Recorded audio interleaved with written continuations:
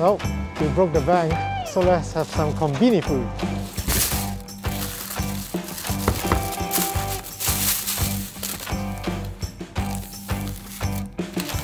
Hello guys, today we are doing some combini food, or more specifically combini food from 7-Eleven, because the previous 2 episodes we exceeded our budget by a significant margin.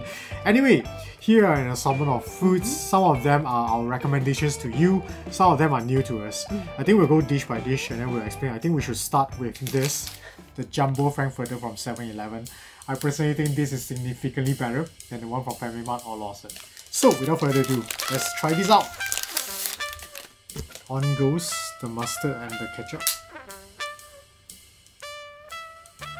Ooh, make sure it's all used up. There we go. Oh, nice.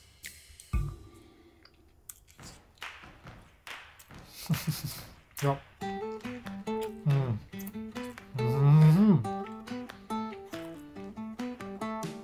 Bouncy, snappy skin. The flavor of the mustard and the ketchup, it brings that nice acidity from the tomato. Mustard is spicy enough.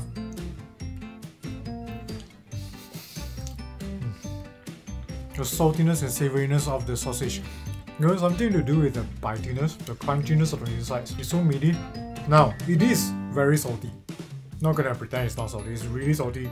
You can taste after a few bites that it is a combini convenience store type of food. However, I think this is the best balance out of the 3 convenience stores. And when it's warm, it's hot, it's good. This is oyakodon in pork chop version. You can see the packaging is done very well. They separate the ingredients and the rice, so the rice doesn't get soggy, so you can pour your ingredient to the rice after. By the way, this is our recommendation. We have tried this. And you can see the pork chop is quite sizable. But today the egg is not runny as last time. Yeah. With some topping negi. Itadakimasu.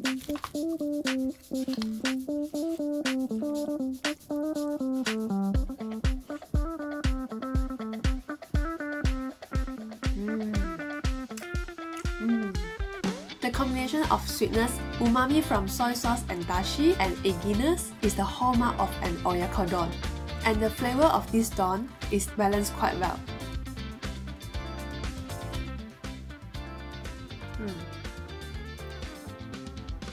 The meat is dry, but because of the sauce, it's still alright.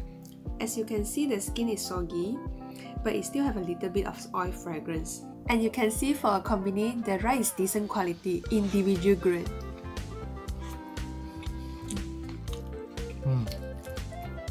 The onions as well, they're sweet. Yeah, this is a really decent one. We definitely recommend this. Okay, next. This is new. It just came out, you can see from this logo here. This is Mapo Tofu Mian. I saw it and I think it's quite interesting because actually when I was here, I ate a lot of Mapo Tofu, quite a bit of Mapo Tofu. So this one I want to try out. I haven't tried 7 Eyes Mapo Tofu yet. So let's quickly see what it's like. Quite a few generous pieces of diced tofu. You've got some negi and a generous amount of minced, I'm guessing probably pork or beef with yellow noodles. And there's actually soup underneath. So it's actually a shallow plate, but we're gonna try and mix it up a little.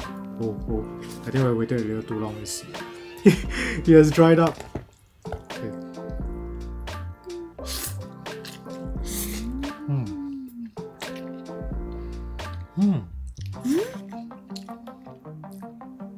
The flavour of the mapo tofu is very decent. It's got a nice numminess. Not very spicy, I think it's moderately spicy. It's a good amount of spiciness, I would say. And it pairs with the noodle. The noodles of course are not exactly bouncy, they are pre-made. But it's still got a nice bite, which is quite decent.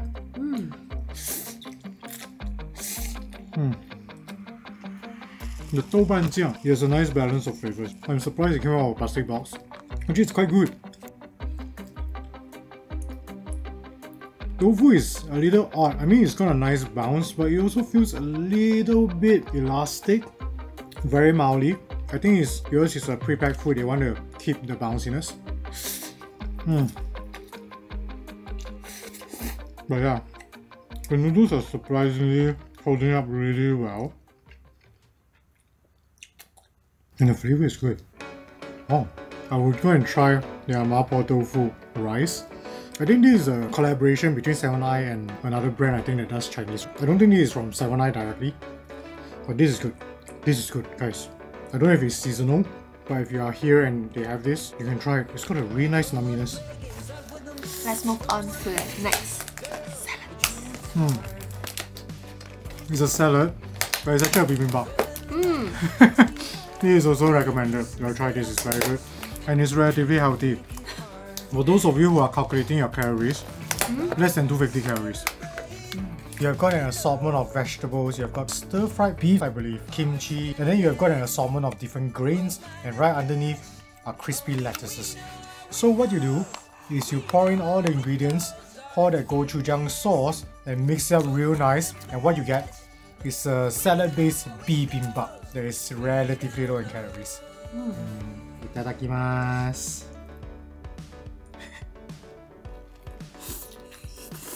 I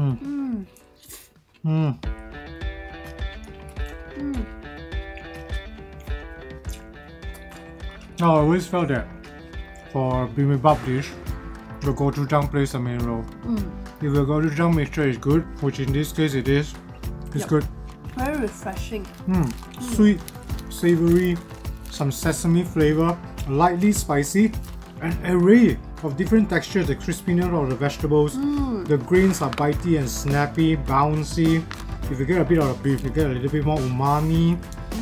It's just a really good salad. I mean, it's basically bibimbap with some salad. Yep. But it's really good. Yeah, the nori adds that robustness as well, the seaweed flavor. This dish itself is okay. It's so simple, it's really delicious, and it keeps us everything is fresh. It's very appetizing. Alright, not gonna drag this on for too long. I think we have to move to the two sandwiches that we got here. Yep. One of them is absolutely recommended. The other we had it long ago, but I have not had it this trip. So which do you want to start with? Let's start with the ham and cheese. Okay, let's do ham and cheese. Here you go. Okay, we're gonna eat just one because we have so much food. I'm gonna keep the other one. Well, actually, I like the layers. They look pretty nice. A relatively thin piece of cheese, moderate amount of ham, and pretty generous on the lettuce. Bread looks quite fluffy. Let's break half.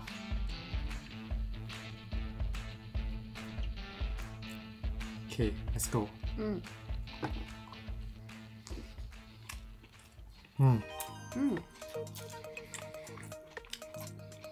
Soft bread. Relatively moist, not too dry. I think the main flavor comes from the sauce. It tastes like a mix between a mayo and a tartar sauce. I'm not too sure it's sweet, it's tangy. You barely taste the ham actually. You taste the crispiness on the lettuce. It's a very decent sandwich for convenience. Okay, next. This is absolutely recommended. It's their egg mayo sandwich. We have tried all egg mayos from 3 stores, and Fairmont definitely loses. It's the saltiest. This is in competition with Lawson. Lawson used to be our favorite. Yep. Recently we tried 7i. We think they have improved on their egg mayo sandwich. And the bread also. Yeah, the main point is the bread. I think the bread is infinitely better than Lawson's, but let's eat it first and then we'll explain as we go. Wow, it looks really soft, man, the bread. Okay, let me try it first. Yeah.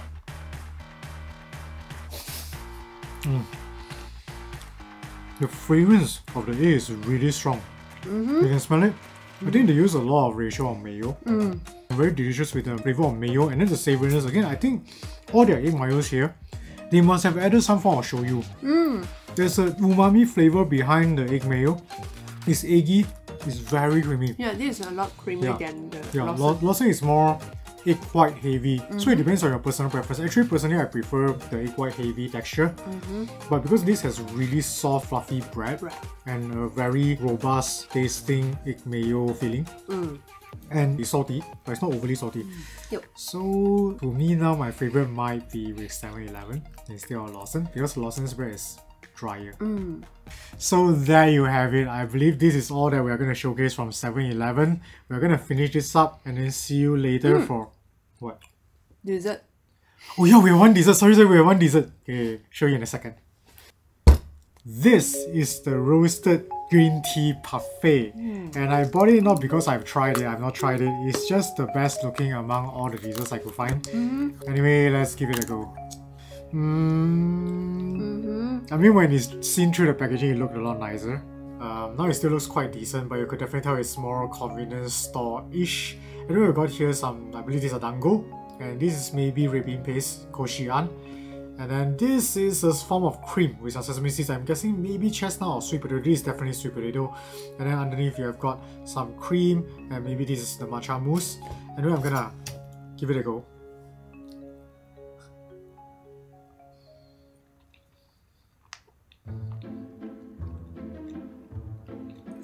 Very mushy dango, lightly chewy, very sticky. It's not the good dango basically. The flavor though, sweet, relatively robust matcha flavor.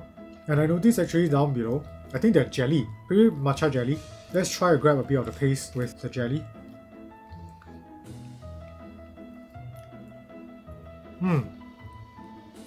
Yeah, it's matcha paste with matcha jelly in different textures. It's quite decent. It's got a pretty robust flavor, not overly rich. You could still taste a little bit of grittiness, probably from the paste. I'm gonna try some of that sweet potato with the paste. I think it's sweet potato paste as well. It's sweet potato. Oh, actually it's quite decent. If you just ignore the dango, the texture of the dango is not good. The rest of the stuff is quite nice, and I'm not exactly a matcha person. I think it's balanced quite well. The cream, it's just basic with cream. I don't even know if it's chunky because there's so much sweetness going on. So yeah, there you go. A really decent matcha dessert. I didn't expect too much out of it, but I'm actually pleasantly surprised. Alright, this time is really it. That is all the food that we are showcasing from 7-Eleven. We're gonna finish this up now. Let's cue plating time.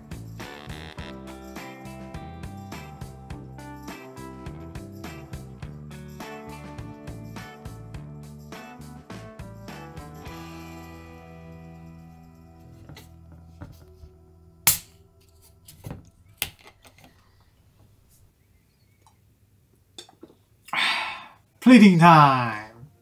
I guess today is a surprisingly enjoyable meal for us. And today also quite successful food haul. Yeah, absolutely very good quality kombini food.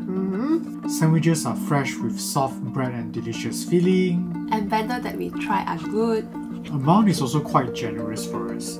The flavor balance is done really well. Surprisingly well layered and robust considering it's pre-packaged and pre-cooked food. And I think the packaging is done really well as well. It's very convenient to reheat and very convenient for you to unpack and eat. Of course, this applies not just to 7-Eleven, it applies to all the convenience stores in Japan. The packaging is done really, really well. I would say the most impressive thing about convenience store in Japan, right, in this case 7-Eleven, is that it creates very, very decent food that you can easily get, and the pricing is relatively affordable in Tokyo. I'll put it that way. This is what you generally don't find in other countries. Like other countries' convenience store foods are generally not very palatable. But convenience in Japan are just different. They're generally, really decent. I think it's like their culture. Yeah, I think it's in their culture.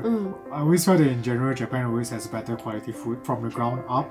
And it's very evident in the case of convenience stores. By the way guys, you would have noticed that we didn't film anything in the convenience store. That is because all convenience stores in Japan, actually they do not allow video taking, and I really think we should respect that, which is why we don't film any of the things that we're not allowed to film. So this is going to be a really simple score for us, I guess. It's quite straightforward, it's very decent food, very good quality ingredients, and with that being said, the food that we tried at 7-Eleven scores an okay on the Gourmet Plate, which means it's some good quality convenience store food right there. I think 7-Eleven is definitely one of the companies that you have to check out if you're in Tokyo. They have a lot of very interesting food. Again, good quality, very decent flavors. Now, that makes us very interested to do a food haul as well for the other two companies, Lawson as well as FamiMart. I mean, we did eat some of their stuff that we like, but we didn't really venture deep enough. And let's see, we might want to do some of those. It depends, when our budget runs out, then we might need to do it again. Yeah, I guess that is it for our food vlog for the week. Hope you have enjoyed this episode. Hopefully it's interesting enough and not too long-winded. I'll see you next week with another food episode in Tokyo. Bye bye. Bye bye.